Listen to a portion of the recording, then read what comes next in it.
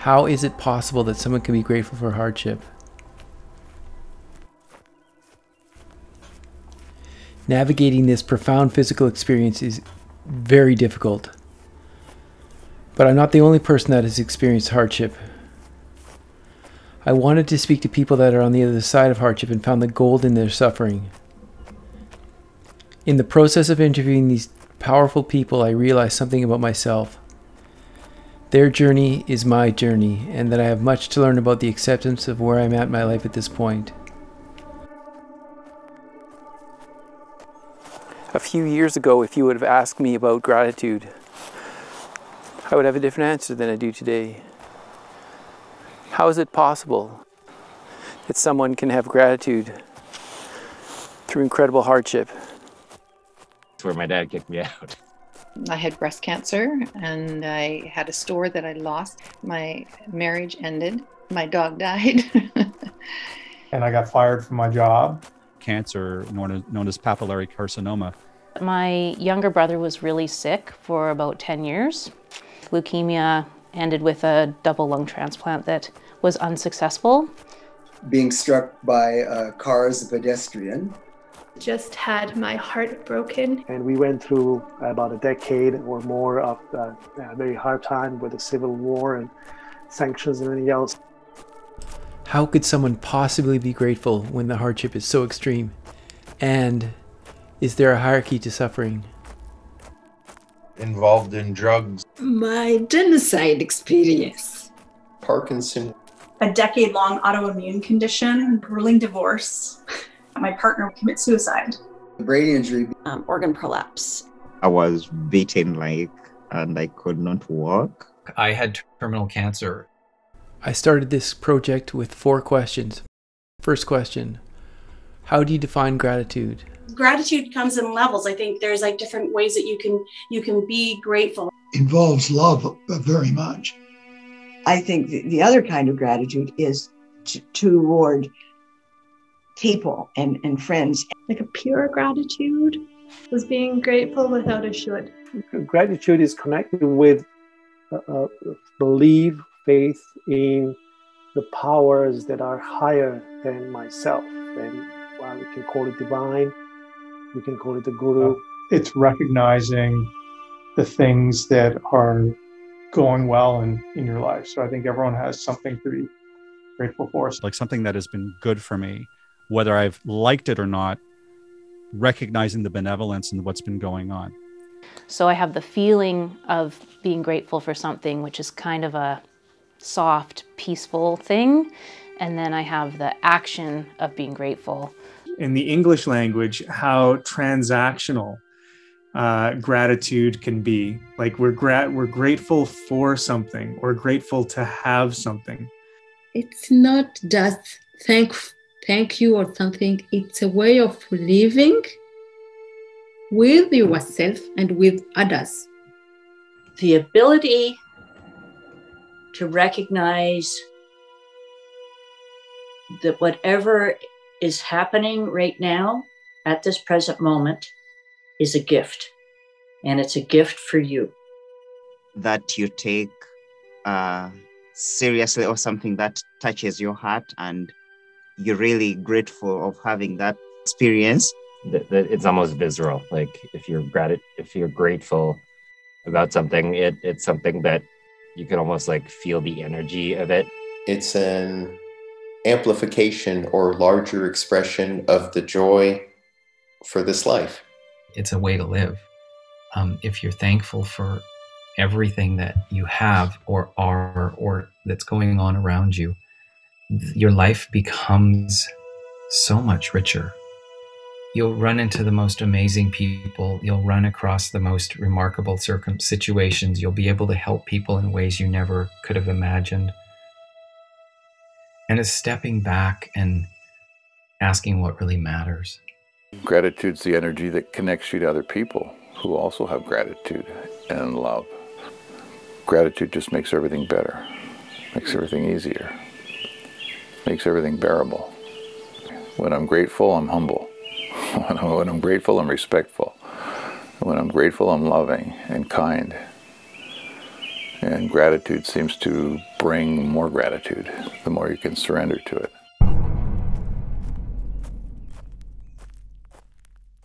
And my second question, what are you grateful for? So I'm incredibly grateful for my family. The health and welfare of my children. To know that gratitude doesn't cancel out difficulty also. You know that that one can be incredibly grateful for one's partner or one's family, and also harbor, all sorts of mucky emotions. So to be able to hold the complexity of gratitude, I think is important. Yeah, I'm grateful to my new country, Canada. I mean, for immigrants, it's more obvious maybe than for people who are born in Canada. Without the complexity of other emotions that may feel like they're in conflict with gratitude, I believe that we need to be able to feel our anger and our melancholy and our depression or anxieties in order to feel gratitude.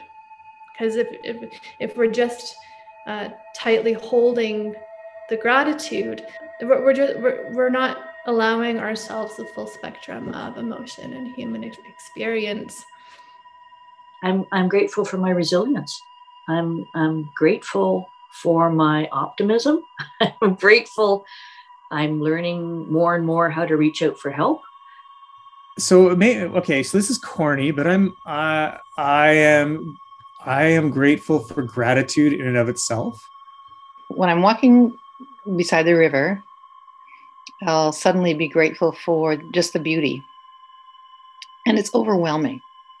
And it makes my heart feel full, and that makes me feel kind of expanded. Because first of all, I'm alive. The thing that I'm most grateful for is today. It's for right now. Every time you breathe, that's a gift. I'm grateful for the things that I didn't earn.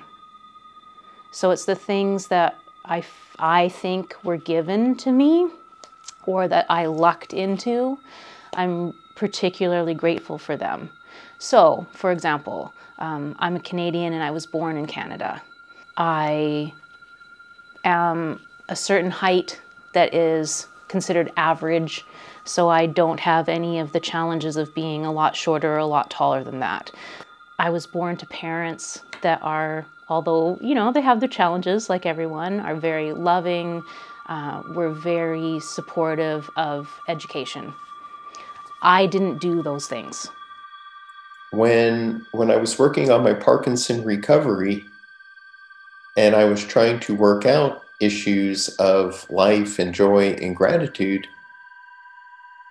I realized whatever was in my life, first I had to have this life. And I'm so appreciative for a lot of things that might seem mundane and very benign, but the more I really, really see them, the more I feel it's the domino effect of gratitude. The more I see it, the more I experience it, and the more I feel like I have to be grateful for. Everything that arrived in my life was an opportunity for me to give gratitude, because if it was in my life, then it was an extension of the original gratitude for having this life. So once I realized in my recovery that everything I was doing was a gift, I started giving gratitude for everything. The chance to slow down. My life was going so fast. I never had time. And that's how I got in this problem, into this mess, is I was never able to carve out time for myself. And in these last few months, I've had almost nothing but time for myself. So that's definitely something to be grateful for. I am grateful that I am closer to the person I would hope I would become a long time ago. Like, I may not feel, yay, I get to go through another crappy moment, But I do recognize, and I'm grateful for the fact that I at least know that this is leading to something. I'm thankful for people who made me who I am, who give me joy, who help me think I need to balance good things and bad things, because both of them made me who I am, made me stronger, shakes me, give me fear, give me joy. Yeah, grateful for opportunities. I'm grateful for growth. When I see myself connected, that's where my gratitude really abounds. Oh my God, what don't I have to be grateful for is the better question. Just like, it's really what I can't imagine what I'm not thankful for. I just can't.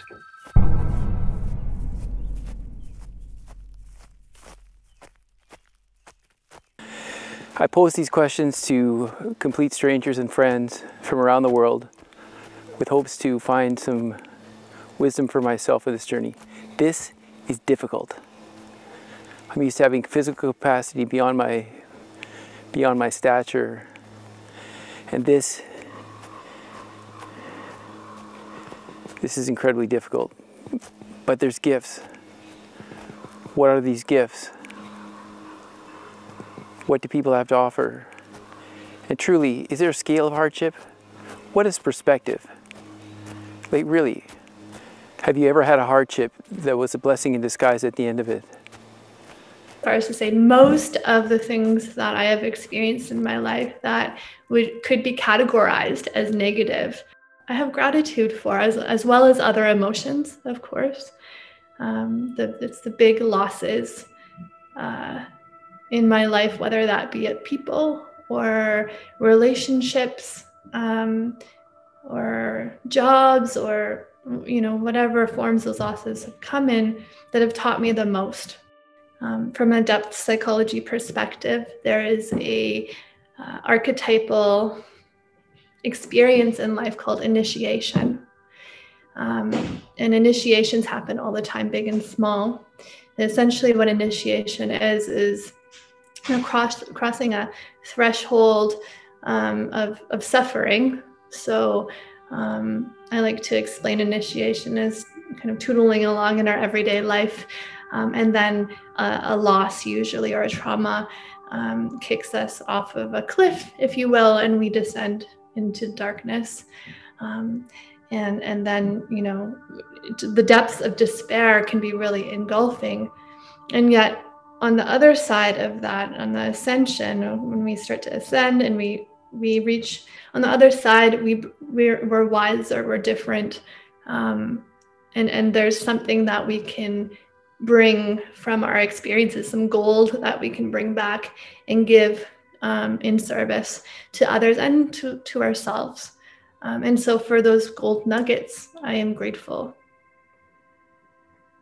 Being diagnosed with thyroid cancer was a tough arc to go through. And I think the most challenging moment was getting a phone call from my physician, my GP. Normally her assistant would call me, if there was an appointment, whatever, but she called me personally. And as soon as I heard it, oh, God damn it. I've got cancer for sure. There's no reason why she would call me. A lot of the panic and a lot of the sadness that came along with, is this going to kill me? And I think anyone who's had any kind of a diagnosis of any significance can relate to this. I'm going, but I haven't done this in my life yet, or I haven't done this in my life yet. There's been so much that felt like life took from me, that felt punishing, that felt like I wasn't getting what I wanted. I'm either at a place yet, or maybe ever will, where I kind of go, yay, I got cancer.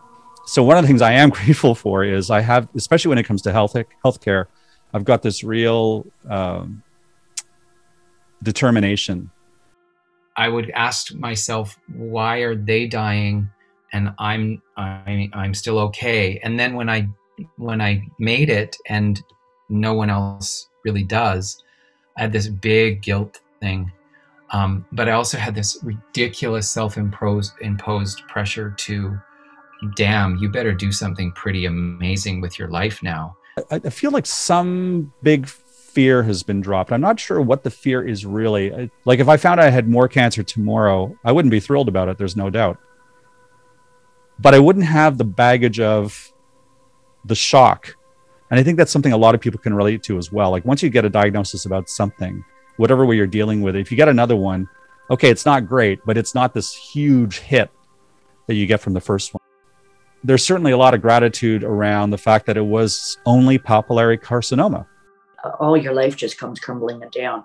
I didn't have a job, so the whole sense of security, the whole sense of what will happen with my house, the whole sense of what will happen with my daughter, and that you are somehow majorly flawed. I doubted everything. I should be strong enough to be able to pull myself up. Well, you can't. Even though I didn't think maybe I was worth it, I knew Kristen was worth it. I'm incredibly grateful for that whole process because there was miracles in there. There were miracles. Every day at my peak of decimation, I would hit my couch at like 1:05. It was just bone weary, tired. I didn't have a choice. I couldn't have went outside. I couldn't have walked the block. I couldn't have walked 10 feet. Without that devastation, I didn't get to where I am now. I am darn proud of where I am now, and I am darn happy with who I am. Because this is the path that we have, and that has to happen for a reason. I think when my father passed away, my takeaway from that, of course you're going to be sad because you love him, of course. But you have to remember that that final chapter was written before he was born. And there were things that he needed to do, and he did them, and he did them successfully. It's when you think the world is going to be one way and it's not. Suffering is attachment. That was, for me, that was one of those big moments in realizing how, and that's the struggle. Like attachment, that's why you're attached, because you can't let go of it. Life is suffering, and it's beautiful.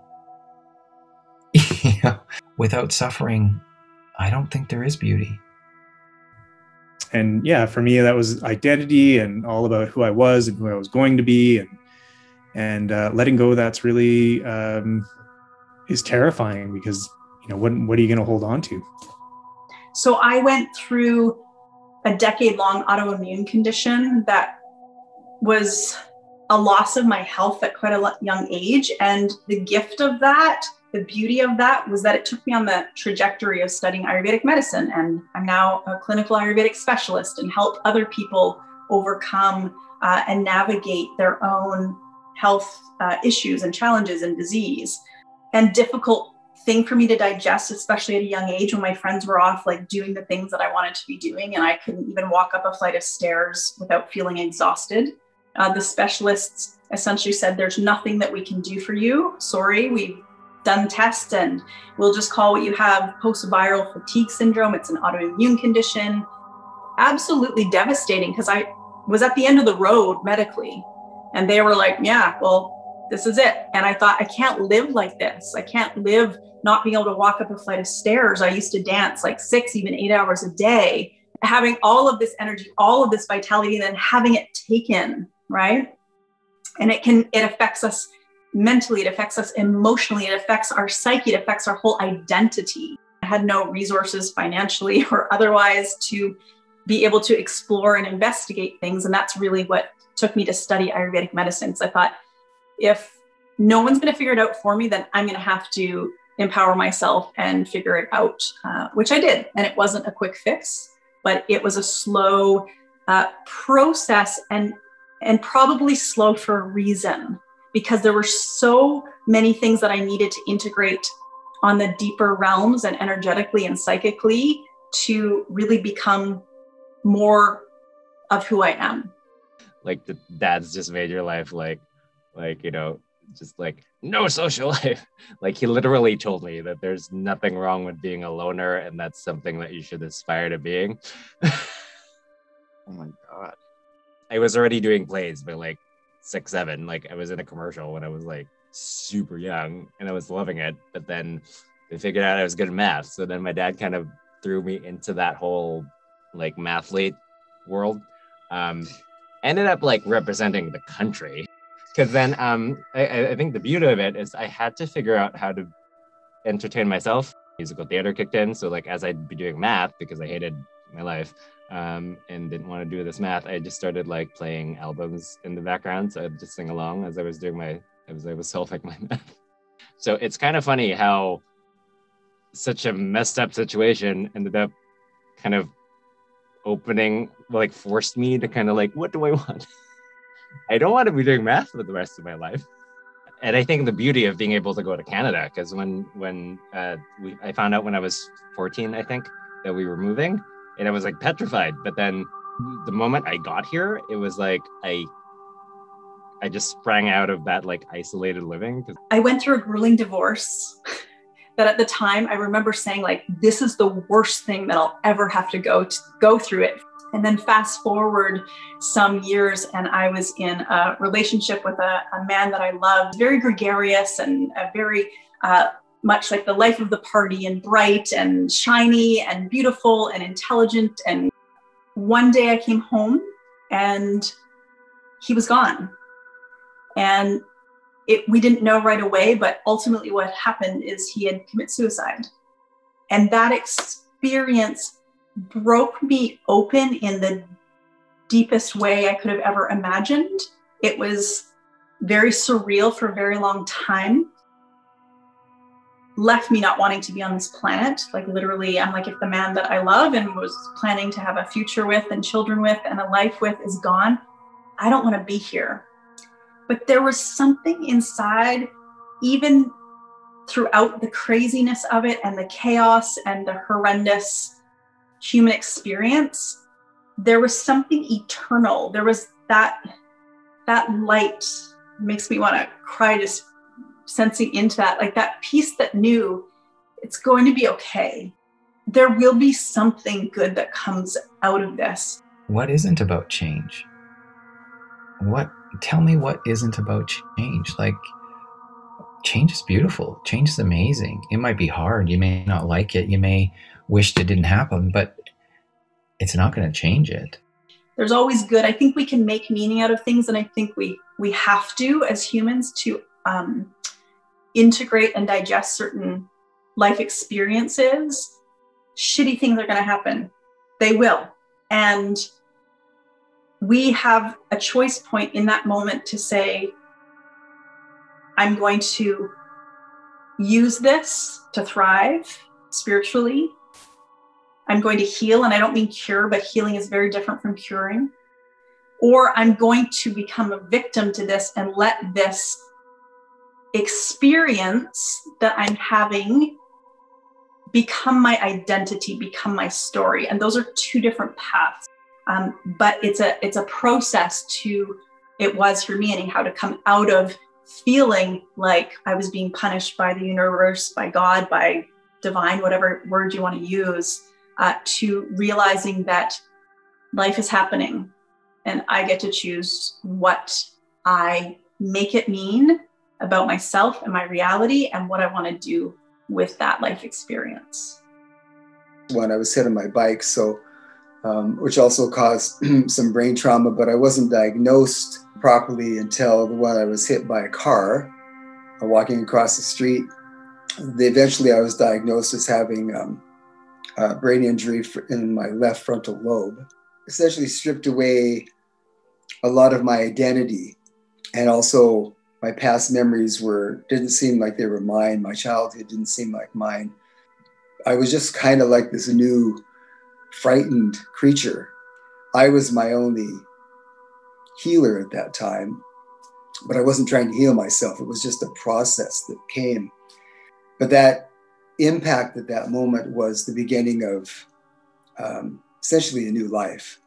Wherever I thought I was going, they were just literally knocked out of me that day.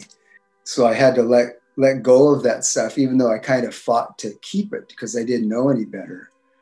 The process of coming here, it wasn't easy. I'm from Uganda, but I registered as a refugee in Kenya. because of my sexuality, actually, I was beaten and I could not walk. Yeah, twice actually. It was very, very bad. I thought that's the end of me. All of a sudden, I could see my life going, and I can't stop it. People were being chased out from where they were living. Massive, people were being beaten. So we faced insecurities, and we went to United Nations. Desert, there is the accommodation is just tents. We were like, oh, we're not safe here. So they took me to a safe house. I'm like, what comes? So I had to surrender, you can't fight it, because the more you fight it, the more it worsens. So the life turned out actually nice because I didn't resist. I just settled into the situation, then I moved with the situation itself. That my younger brother was really sick for about 10 years. We went through a number of things, started with leukemia, ended with a double lung transplant that was unsuccessful. So it brought our family really close together. It allowed him to find an amazing woman who he then got to marry and have that experience. So he went back to school and got a degree, which luckily VIU let me be his tutor.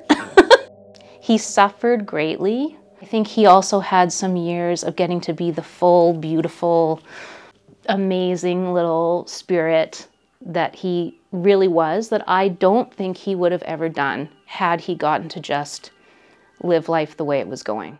I have zero regrets about the decisions I made, but it definitely, it changes a person's life, changes the trajectory of their life.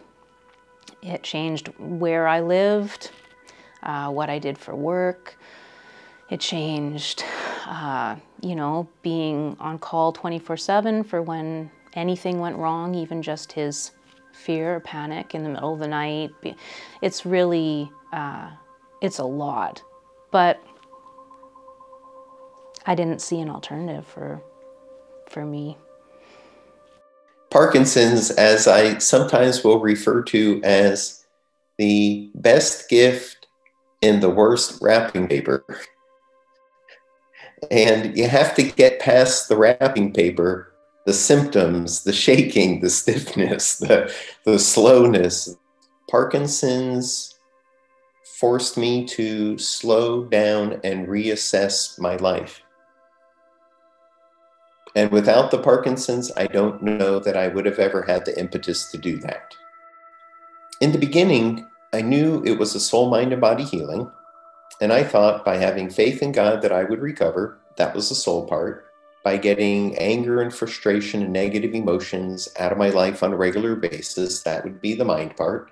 And that when I finished healing my physical body, then I would be finished. All of the things that would tell me that my organs were fine on the inside, I got all of those indications. No change in my symptoms. They had just leveled out, stayed flat. And so I thought, well, I must have missed something. The mind part was I had this incredible self-judging, self-criticizing mind that felt that any little mistake, it had to complain to me about it. And I didn't have good feelings about myself. I basically crippled myself for the simple reason that I could not accept that I was a special being simply because I exist. So I'm trying to forgive myself, and I don't even know what I'm trying to forgive myself for.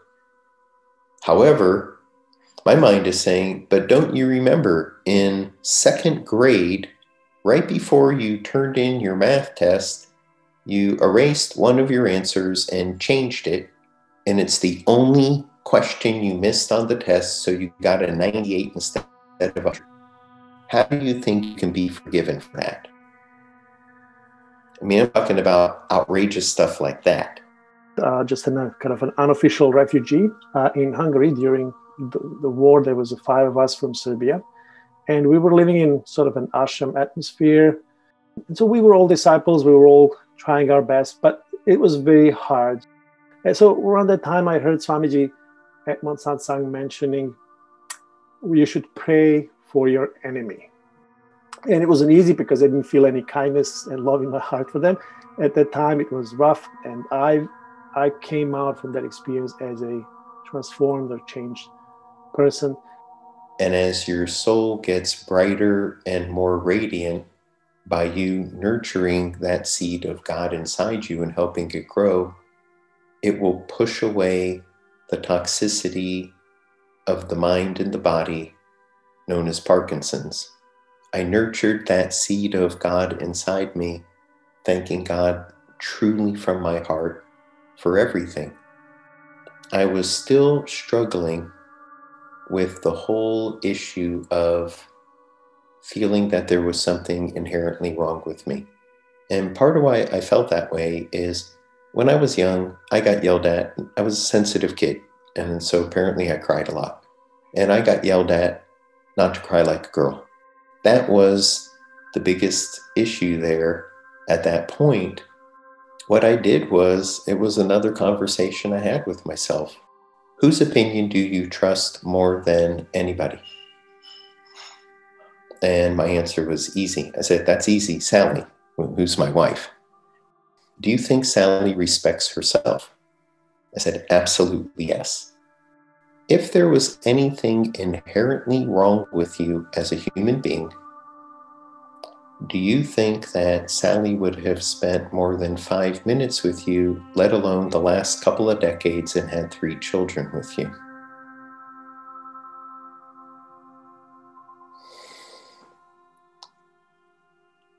I said, no, absolutely not. She wouldn't have spent any more time with me. I pretty much didn't care about anything after that. If I shook more, who cares? If I was slow, who cares? It was the first time that I could remember in my life since early childhood that I really felt there was nothing wrong with me inherently as a human being. The way this whole experience of this kind of like extreme reduction of myself, I think what I've had to learn is to actually listen to my body. And I, for so many years, had repressed pain and physical discomfort and ignored it, that it manifested in this very extreme fashion. Remembering the realization that this is a sacred vessel and we only get one this time around. And even if it doesn't work so well, I'm still so lucky to have one. Will eventually be a gift. In my mind, that wasn't the best thing for me. The best thing for me was, partying it up and doing more cocaine, right? If she didn't come into my life at that time, and trust me, I love my child lots, but at that time I was really down in the gutter. That was the negative in my mind that I didn't want to transfer over there. And it happened, and it turned out to be the best thing for me. And you're trying to, heal that person and have them stop what they're doing and move on. The biggest thing that person needs is love. I had terminal cancer 14 years ago, and weighed 115 pounds and was in an isolation room at a hospital for weeks being fed by a tube, and kind of was in palliative care, believe it or not, and I'm still here. Science and medical people want answers, and sometimes there aren't, but I'm grateful that that happened to me, because it pivoted me to many things that I would never, ever have been able to do but for a complete mind shift. Well, I'll show you this. Only I don't know if you can see it, but this is my ever-present reminder of where where I was, and how, and it sits, it watches over me every day, to kind of keep me on track, but to also remind me, like, when you think shit's happening, like, seriously, dude, like, shit's not happening. You're just having a frustrating day. No, that's shit happening. You know what I mean? That allowed me to find a passion and find a purpose that I never would have found otherwise, and allowed me to help others in a way that my normal job never fulfills me in. Many things were negative, and many things became positive because I decided to turn them to positive. For example, the genocide, that was really a big negative event of my life. Take away my parents, my house, my childhood, my everything. It was negative. It took a long time to turn this in a positive things. It's not positive. Every bad or worse experience in my life, after this experience, I can after say, okay, what have I learned through these bad things? And this makes me me. I would love to say that, I had one of those so quintessential Oprah moments where, the sky opened up and I was told, this is what you're going to do now. No, I didn't have any of that. But at the end of the day, over time, I think that's kind of what happened. So, sometimes these things that we think are awful can actually be doors to awesome. And sometimes we need this bad experience to realize something. We had a deal that I would, if I asked for my shoes, that meant, and this is before you could do assisted death, because truthfully, I wouldn't be on the planet had we been able to do assisted death. I would have taken that route a long time ago when I was that sick, but I owe an immense debt of gratitude to my, at the time, my crazy then husband, for not giving me my shoes. So how weird is that? That is why I am still here. And it's odd to think that it's probably really to help others.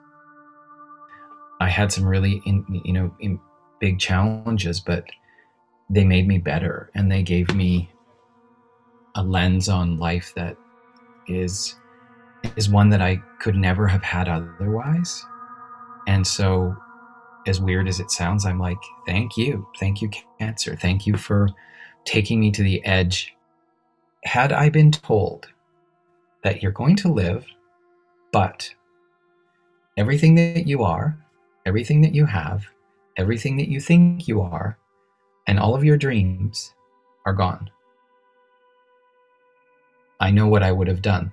And I would have said, can I have my shoes, please? I know it, right? I know it. Because that's what happened. I woke up to find my husband was a drug addict. We had no money. Like nothing. He'd taken it all and used it. He had no job. I didn't know that. Turns out that the job that I had and that I was on, leave from actually had been what's the right word?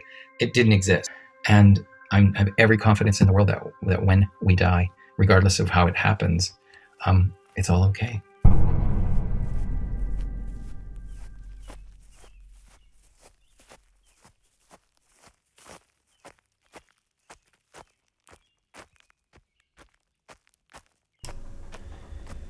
Everyone suffers in their own way, in their own time, for their own reason.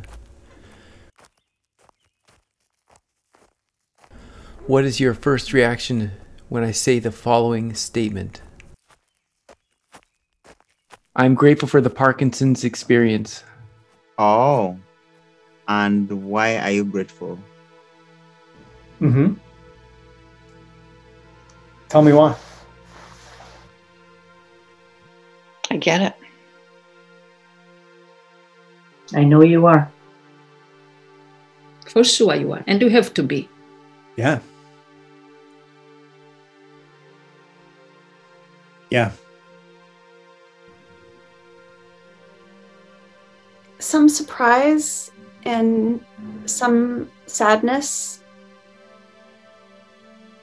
And I think those are because of the labels that I project onto Parkinson's and my understanding of what that means.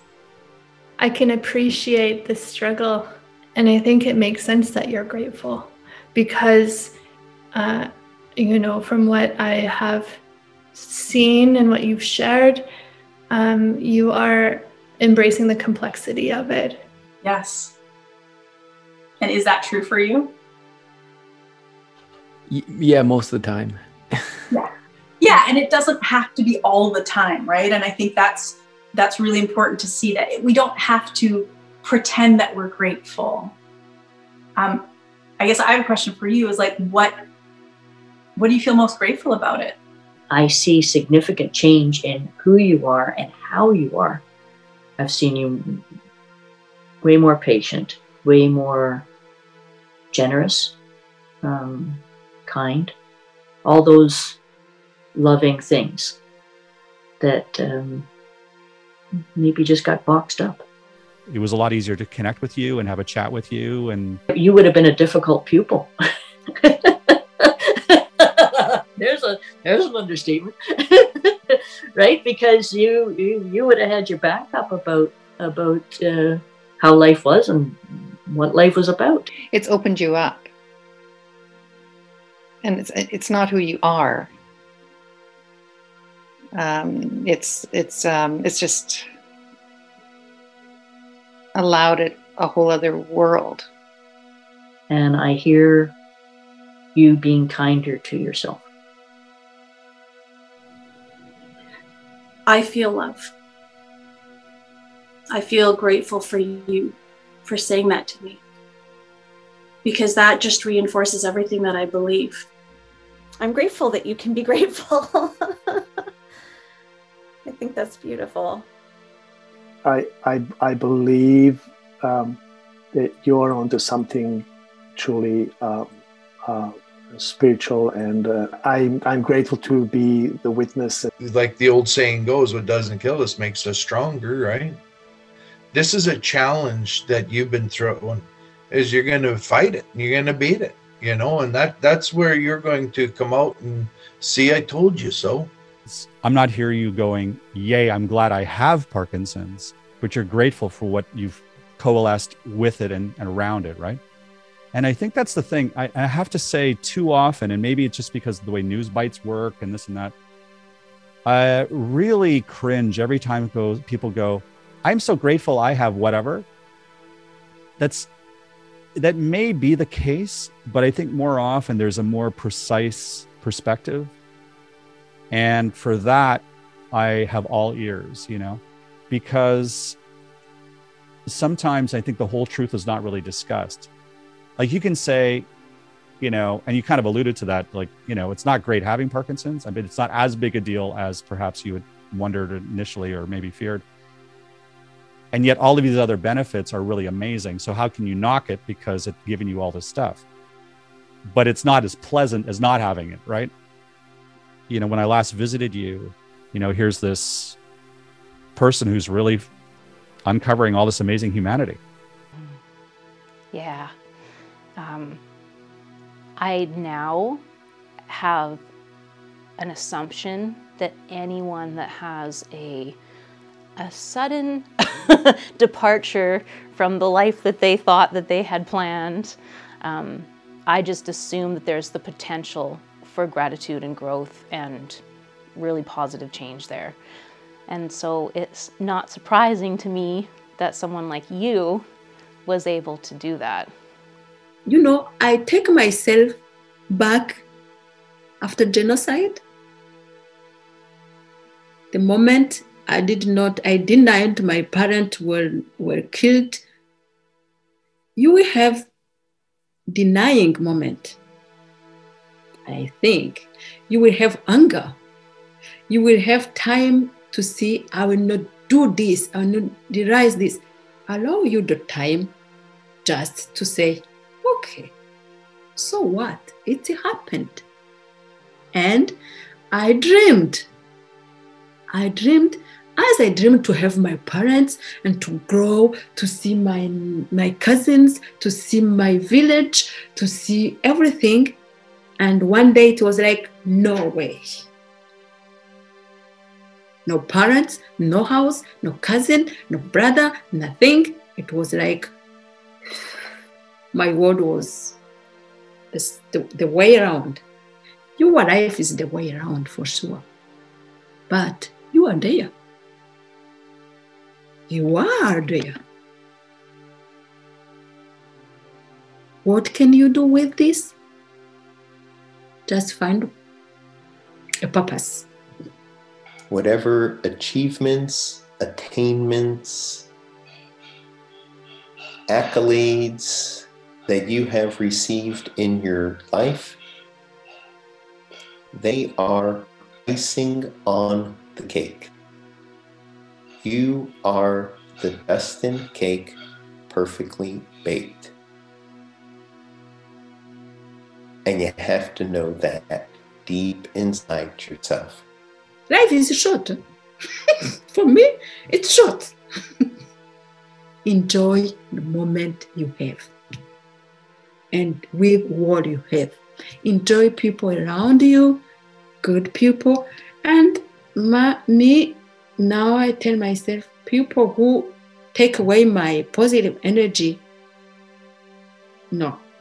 I need my positive energy to focus because I don't have enough time. The lessons I learned were whatever was the physical part going on was just the experience in the moment. And when I could take myself to a better place emotionally and spiritually, then my body was able to work out what it needed to work out. And I had little or no experience of the worst physical part because I took myself someplace emotionally and spiritually more pleasant.